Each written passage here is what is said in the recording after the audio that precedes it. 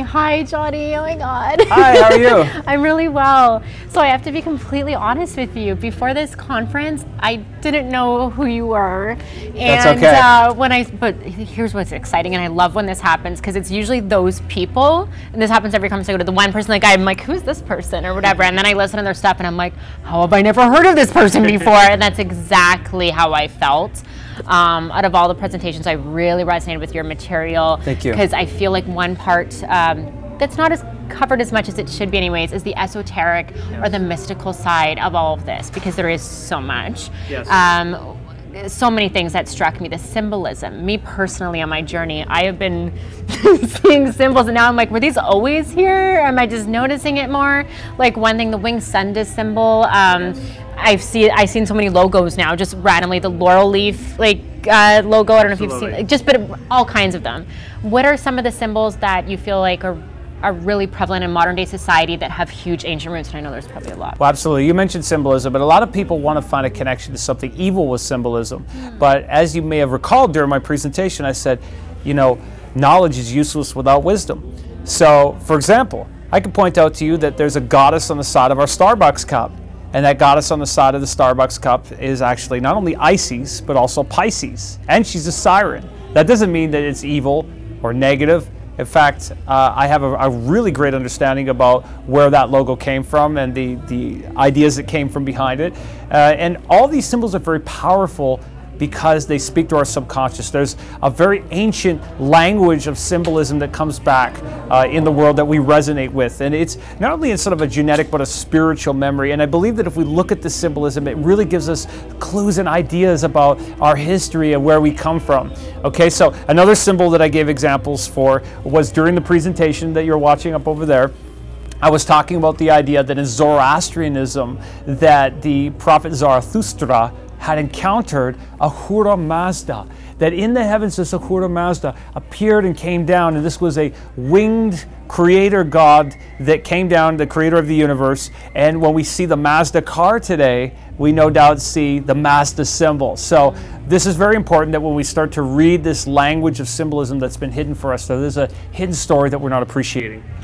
And these symbols, because man, they're strategically almost some of the largest corporations. They're just kind of everywhere. I'm noticing. That's right. Who do you think, if you were to guess, is the group, like some people maybe call the Illuminati? I don't know, but behind, like, how can it be that all these big corporations all have kind of this either similar symbols, or who's behind all this? Well, at times, you know, we've seen symbols that are very coincidental, or they're very, you know, harmless or meaningless. You know, there's nothing to it. And for the most part, I don't think there's an evil or pernicious agenda behind it or anything like that. But most certainly that we have seen symbols that are related to secret societies, and secret societies have been abundant. We've seen most certainly with the Knights of Malta and other groups, and the Templar Knights and everything. One of my favorite places in the world to go is Disneyland, and Disneyland is not only loaded with secrets, but it's loaded with beautiful Rosicrucian symbolism, even its own address that was encoded there by Walt Disney, who had a massive appreciation for the mysteries.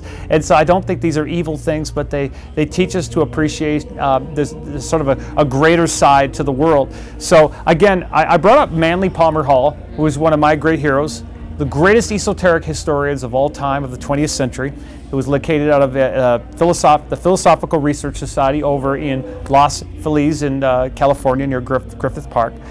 And he spent years talking about how these symbols were hidden and taught us more about humanity and where we're from and who we are. And I think it's so beautiful. I think it's so beautiful too, because it's almost like when you're at that vibratory level, you just start to see them, and you get the information when you're ready for it. It's such a, and I just can't help but wonder who's putting them there. Absolutely, especially religious symbols. Yeah. Now I feel that our religious symbols have our greatest clues, because we see, for example, with the cross. The cross is far older than a Christian symbol. It's the symbol of it's the symbol of the light. It's the symbol of the sun. When you take the Celtic cross, it's the shorthand of this, of the 4 seasons of the year divided up. We go back into the cross that Kukulkan or Quetzalcoatl carried. We have the cross going back into the Atlanteans, the Assyrians, and the Akkadians.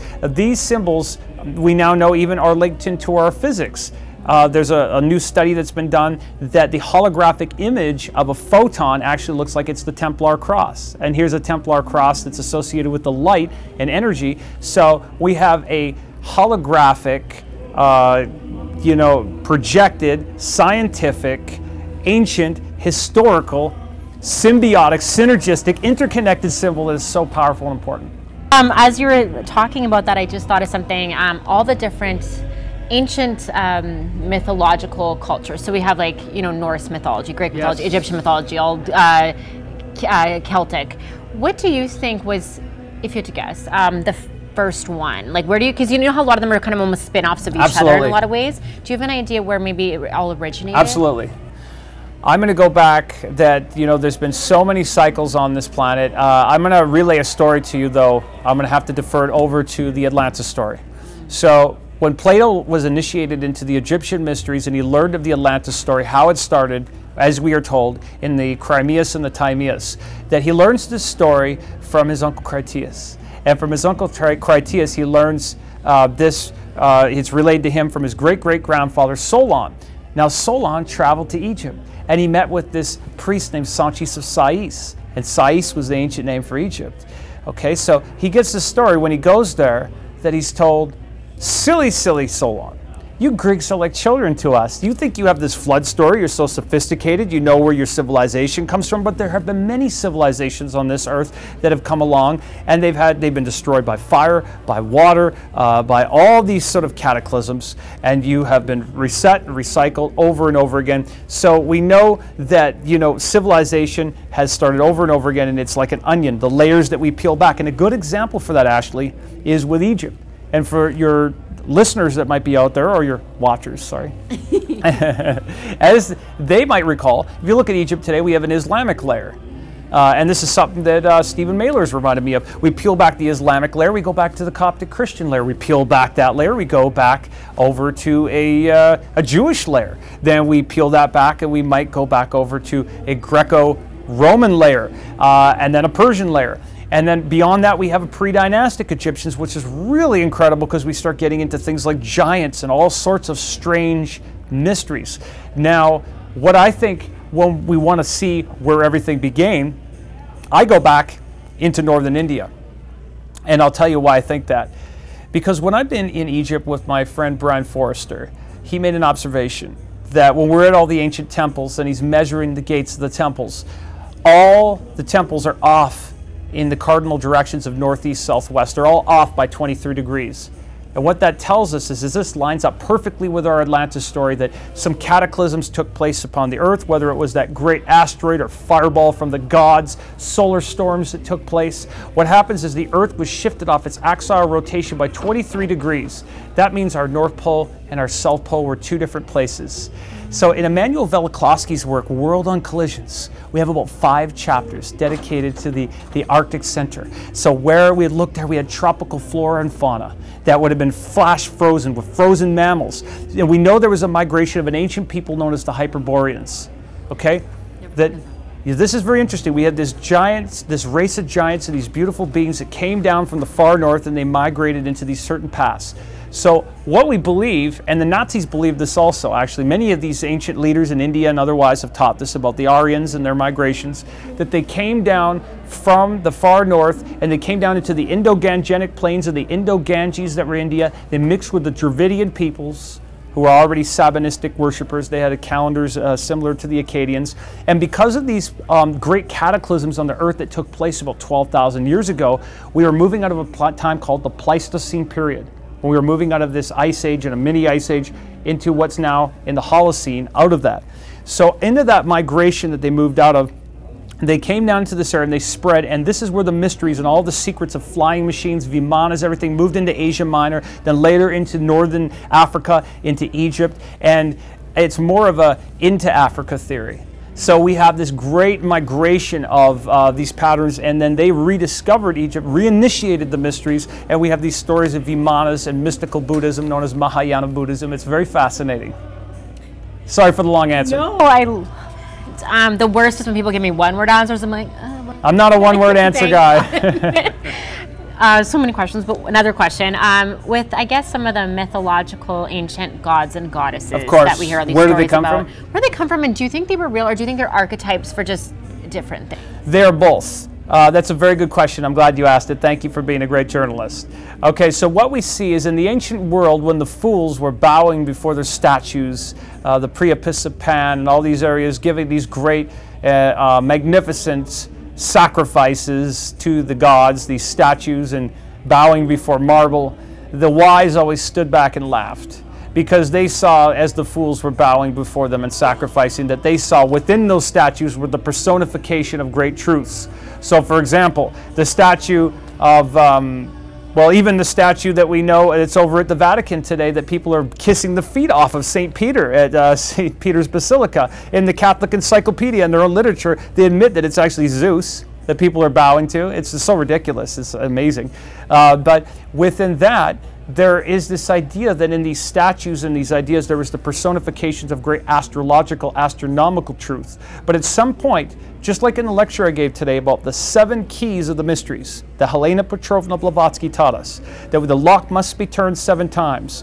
When we're looking at the mysteries, we have different levels. We have a historical, a geographical, an astronomical, astrological, theogogic, religious level, right? So that you go through it. So you see that this is not just, this might have been a historical person, this might have been a real Ashley Dickout, a person that could have been there, but aside to you, you would have had something attached to you that was a great compliment from the mysteries, that these were legends attached to you. These were real beings, I believe, that came back from the world, originally from these migrations, and they were later brought into these traditions. For example, we have many stories even in our biblical and ideas, and even in Christendom, that come back from the ancient world of Prometheus and other things that have been brought back, or Mithraism and other things. Okay, so one thing I kind of find fascinating to think about, you think about right now, the raising of consciousness and the raising of the vibration and everything of humanity that's occurring. And I'm sure you've heard of the Akashic Records. Of course.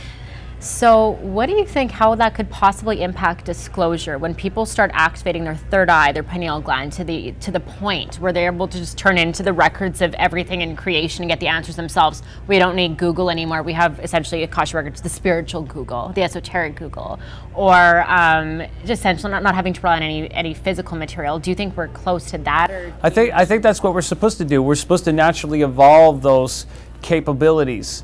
And that's where we need to go, and to evolve that on our own. In fact, that's actually one of the things that concerns me today when we talk about extraterrestrials, when we talk about the ancient, we talk about the esoteric and religion, is that I believe there's a great admonishment in there for transhumanism and the artificial intelligence agenda, why I believe that this extraterrestrial agenda is so important, this disclosure agenda is so important, as well as this ascension process that we're going through of evolving ourselves and transcending.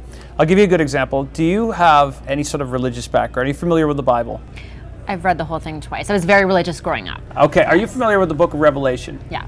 Okay, by any chance, would you happen to remember from your upbringing about who Christian scholars say wrote the book of Revelation in the Bible? Isn't it John? John, that's right. We have an idea that the Bible, the book of Revelation in the Bible, was written by John from Patmos. Okay, so from what I've discovered, that is absolutely not the case. And I've been over into Greece by the Aegean Sea. I've been over by Patmos. I've been to where they say he's buried in Ephesus, over in Turkey near Kushadasi. I've been to these places. Now, what I see in this story, which absolutely fascinates me, is that there was a group of monks that were living on that particular island called the island of Patmos. And they were called the Phrygians. And they wore this red cap crown on their head. And this cap crown was kind of like a Papa Smurf gnome hat, okay? And anybody in Europe that wore that hat, or anywhere in the ancient world, this is connected to over into Midas or the Gordian king. Anybody who had that got freedom, and they had this great sense of liberty. In fact, the Sons of the American Revolution, after they waved this liberty cap on the top of their pole, the liberty bell is in that shape. There's a type of magic mushroom known as the semi-lanceata psilocybin liberty cap mushroom that's named after this. It was very important to the Phrygians. They had this ancient book called the Book of the Apocalypse. This book was very old, and it's the exact same book. It far predates the Bible.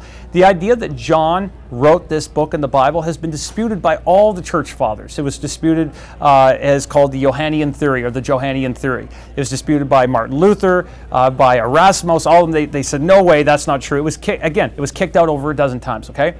So what's really fascinated me about this book and why it relates to disclosure, why it relates to transhumanism, why it relates to these agendas, and why I think it's so fascinating when we start to see the cross-referencing of this ancient history, esotericism, religion, ancient consciousness technologies, why I think it's amazing, okay, is that when we start to link it in, that these monks over there, they serve two particular gods.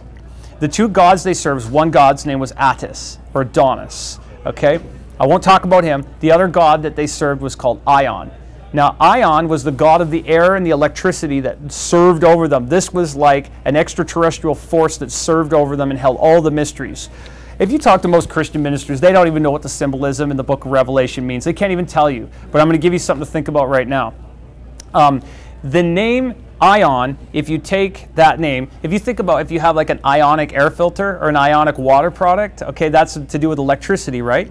Like that serpentine energy I was talking about in the universe and where it's all around us. This is the same as the scalar energy that UFOs use. It's a very interesting energy that we have.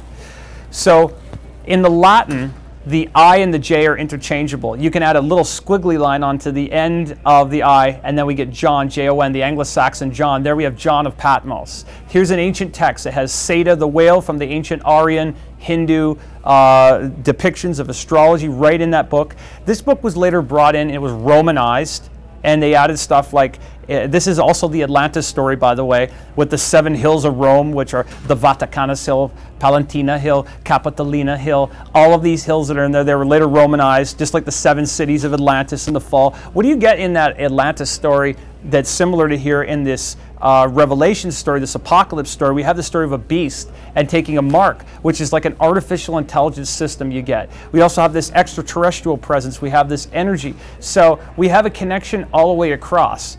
And I think that when we start to look at these references of where we're going, there's a very interesting story for humanity unfolding. You know, you really sparked another thought in my mind, which was what we see right now unfolding as, like, in terms of disclosure, the war on consciousness or the war on spirituality that's happening right now. There's so many different tactics being employed by so many different agendas and agencies. It doesn't even matter at this point, but trying to lower mind control on so many different levels. Do you see that?